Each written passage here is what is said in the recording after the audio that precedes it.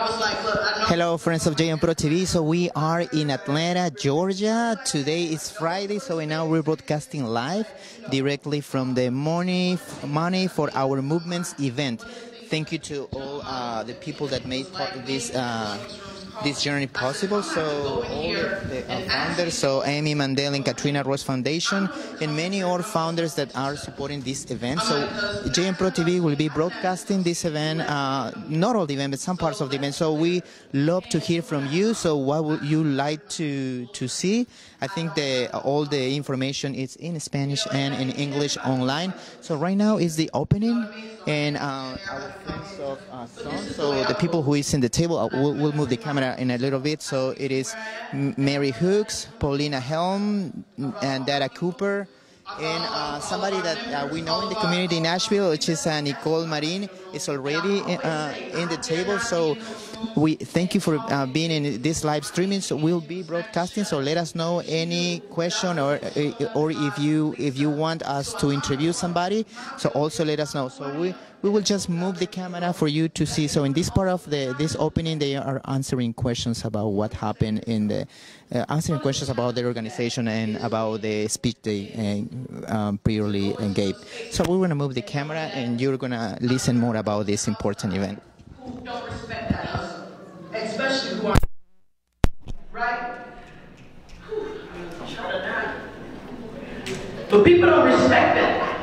How do you? And folks go in about, and we can talk about it. It is a thing, the nonprofit industrial complex. But I know it's probably a good 4 or 5 workshops on that. And that is a thing. And we are saying that when we make a decision, when we make a conscious decision inside of Son, we want to build a scale, we're going to have to get some money in order to do the work we need to do for our folk. That oftentimes people have seen people or look at, oh, people get money from these foundations and talking mad shit, right? But ain't said nothing about the free donut you just been in. Ain't said nothing about the travel stipend that got you into this place. Ain't said nothing. How do you think that shit happened? Because somebody else just took off our sweatpants, which I'd much rather wear, get gay glossy, go in those rooms, make a decision to stand in my power, bring our people there, and say what it is we need. And if you don't want to give it to us, keep it moving, honey. This ain't for you.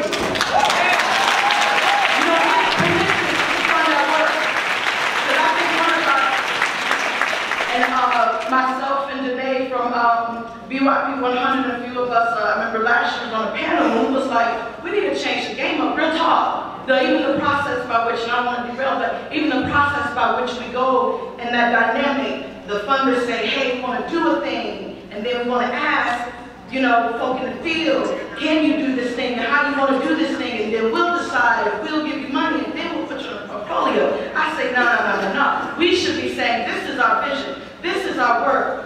Who actually wants to get permission to be a part of this legacy and be a part of this work? So that, and it's not for your portfolio, but it's for the collective building of something bigger than all of us, right? And I think, like you were saying, the wealthy ain't got the vision or the answers, but they can make a meaningful contribution, and not just in money. But I think unless we are clear and honor the folk that Paulina was talking about, because oftentimes when I step into those rooms, blessings that there have been relationships transferred to me, right, from 25 years of song, right, that have been transferred to me. When I walk into those rooms, I also know that those are folks, many of them, who are on assignment from movement. And when they hear on the outside that folks is talking cash money shit about the fundraisers that's happening and people who work in all those spaces, and they're like, damn, I came off the front line because this was, and folks said this is what you need to do because we need to move this money because we got woo to do. And then on the outside, people talking cash money shit. So I think it's important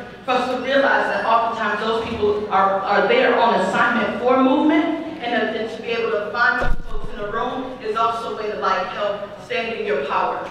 And there's a conversation on reparations we can have at another time that's also happening in those rooms that are also happening, and I know others are pushing and around this conversation, I think, to change the way, again, that we approach this dynamic and relationship of giving and getting and how movements are funded. But you can do it, stay true yourself, bring your people in the room. If they don't want to fund it, yo, who gives two shits? It ain't for them to. You know what I mean? They don't get to claim this work. Because it ain't for them. If they don't feel it ain't spirit, it ain't for them no way. You don't want that.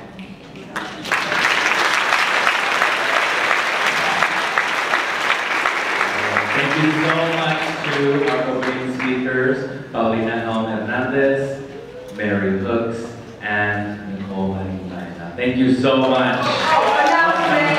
I'm sorry. Go ahead. Announcement. Go ahead. Y'all, we turning up tonight. Write it down. Party at the Song Office, which is 580 Holderness Street, Southwest, 30310. That's all on the Facebooks and the Instagrams and stuff. It's at 580 Holderness Street, Southwest. Okay, now you test my gangster. Google it, Lucas. All right. Babelito, there's another announcement for 7 p.m. tonight. the conference reception today is in Murmur Media. It's 100 South Broad Street.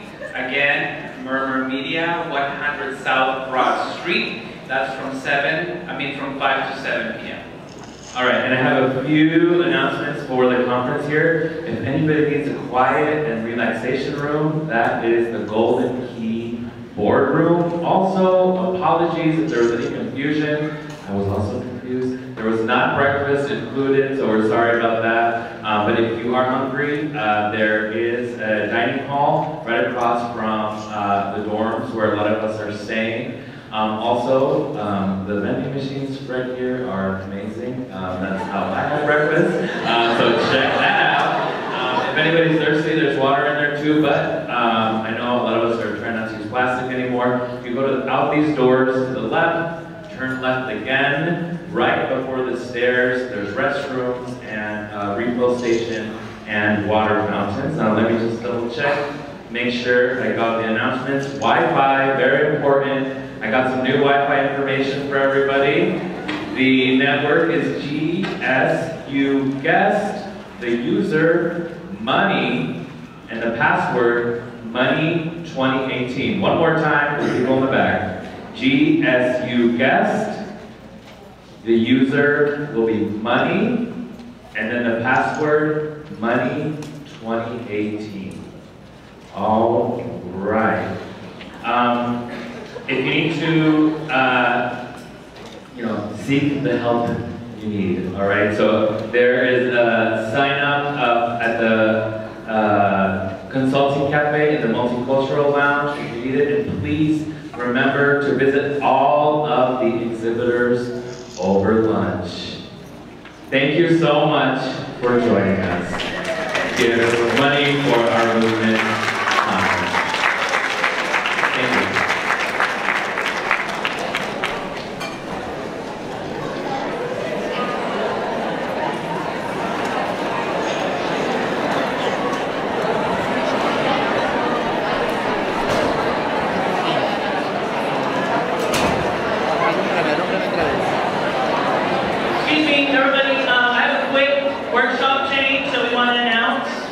Quick workshop change.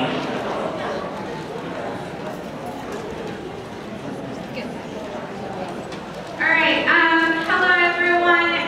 Just wanted to announce that one of our workshops is the Spanish workshop, creating a movement funded by the people that was originally for this morning, will be moved to this afternoon. So we'll have more information on what room number. If you want to go to the info session, info desk, sorry. So, para los que están interesados en el taller de creando un movimiento fundado por el pueblo, ha sido cambiado esta mañana a esta tarde. Entonces vamos a anunciar el cambio más tarde y cuál va a ser el cuarto, pero solo dejamos saber que ahorita no va a empezar.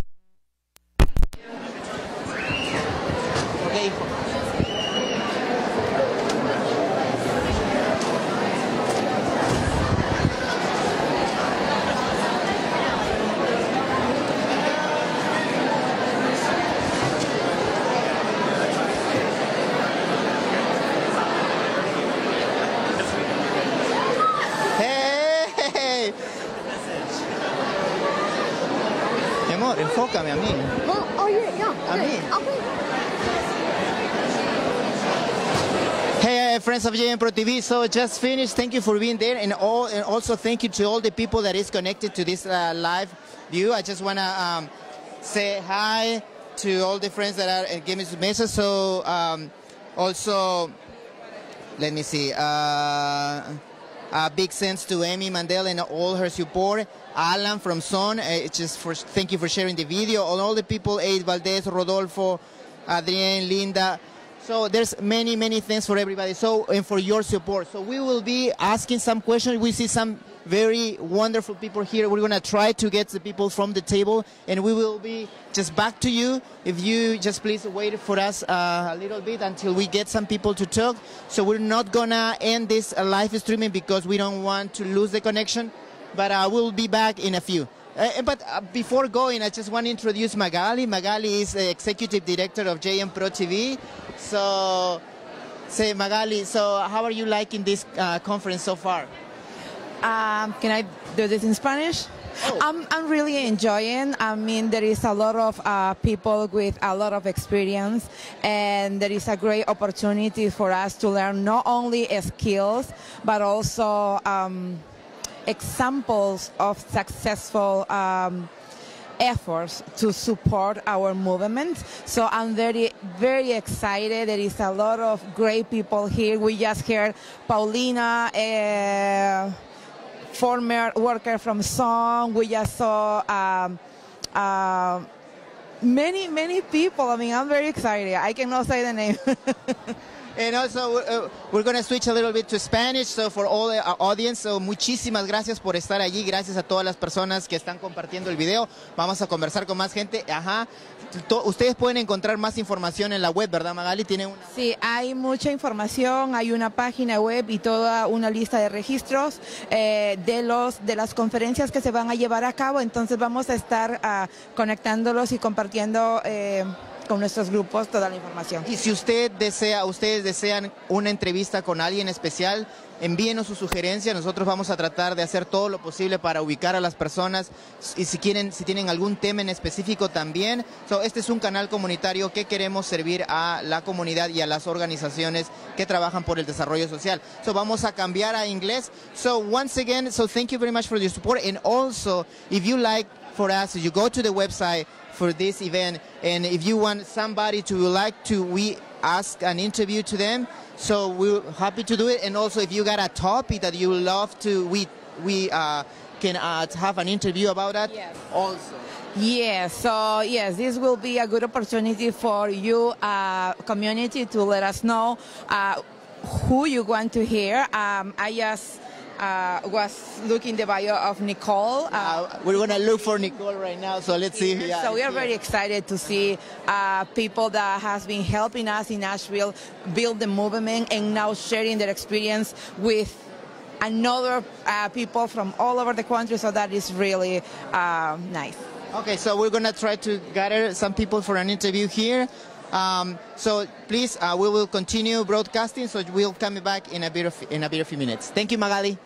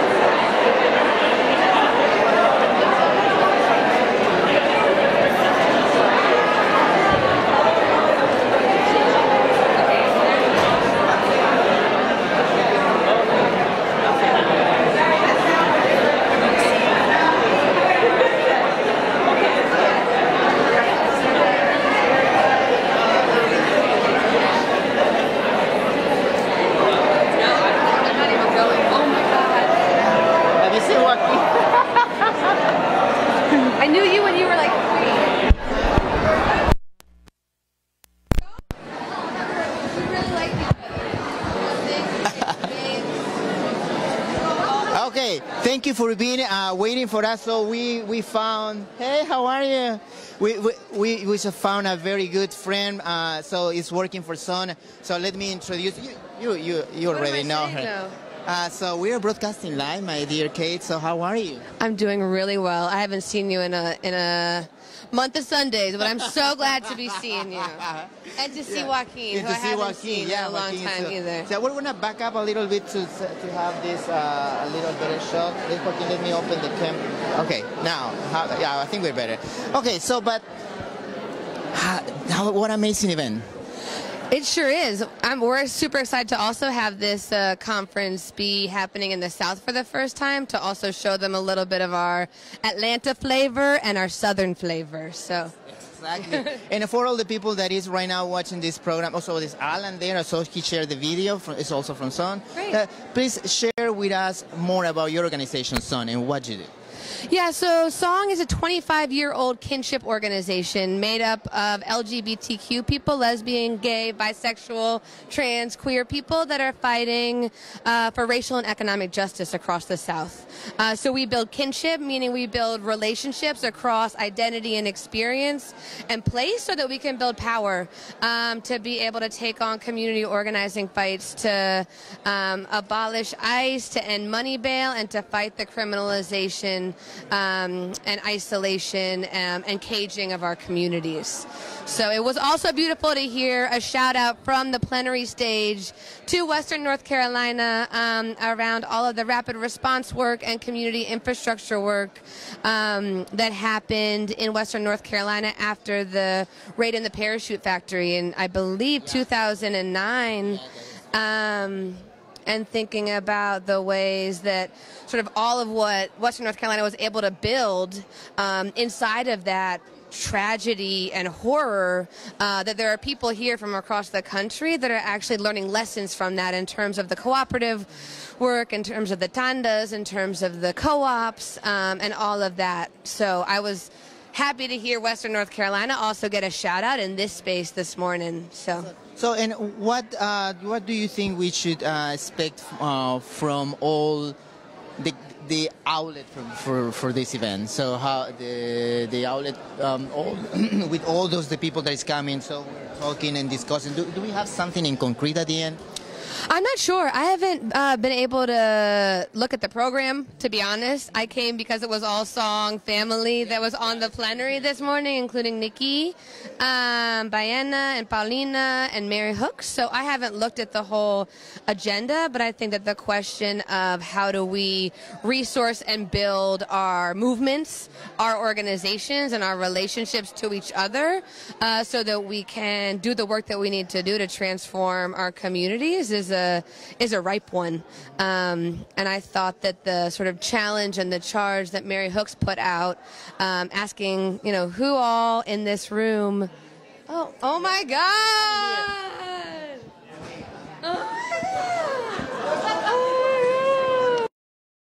I had no idea.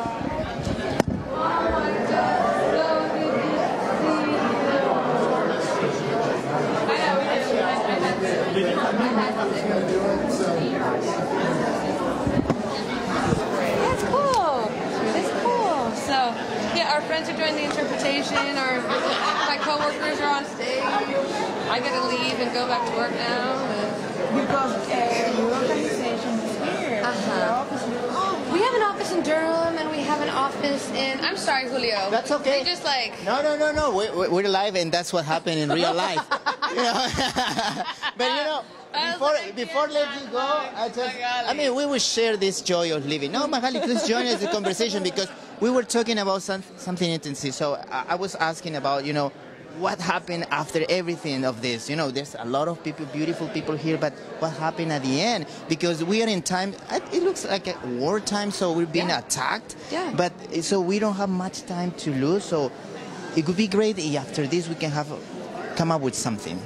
So what are your thoughts? I think that's what, I was just speaking to earlier. I think the charge that Mary made, where she asked everybody that donates monthly as a member to an organization to raise their hand, and there were very few people in the audience that raised their hands, that's, there's the mobilizing resources for all of the crises that we're facing, and then there's the other question of how, at the end of this, can every single person that is in this room have made a commitment to join an organization as a member, to contribute monthly, to actually do the slow and steady building and long-term, sometimes smaller support of our organization, so that we're not just like throwing money when we can, quote unquote, or when we think it's important or it's caught our attention, but we're actually saying we see the vision, we know it's going to take a lot of us, not just our individual organizations. So heck yeah, I'm going to join as a member to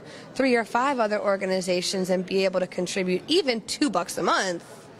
Because we need a whole set of organizations to be able to win the fights that we need to win, and to build the safety and community and networks that we need. That's excellent, because we not only need the moral support of the people, we also need resources to keep all these projects, sustainable. I agree, and there is a lot of organization in each region that you can support. Like right now, I can make a call to action. If you know organization in our area, we live in Asheville, there is a lot of groups that need the support, as Katie say. This is not like a today, this is not an emergency, this is a long-term sustainability project. So if you want to support and be part of this movement, so put your dollars. And that all of us that are part of movement should be contributing monthly to organizations that we know are needed, even if they're not in our towns. I mean, there's 1 million to support in Atlanta, in Birmingham, in Asheville, what have you. But I think that building out that practice so that we're not just thinking about raising money only for ourselves and or only like once a year, I think is the culture that we know we need. So. And also thank you to Amy. Amy says, hi Magali. Thank you for watching this broadcasting. And well, we'll let you go. You know you got a lot of things to do, but we'll be like 3 days here, so we're gonna ask you some days for more info, because you got a lot of experience. And we're having a party tonight. At our office. I can write the address down for you, but it's 580 Holderness. You can also see the house that is our office. It'd be great to talk with more people on and we have some and show our community an awesome example, or some that we can learn from everybody. Exactly. So come on over. I'll write the address down for you. Well, thank you, Kate. Oh my God! It's a pleasure to see you all. And so we're gonna end this transmission. So we are gonna try to. So we're gonna try to interview more people, but we're just gonna cut this off, and we'll coming pretty soon with more. Thank you very much. Let me write it down for you.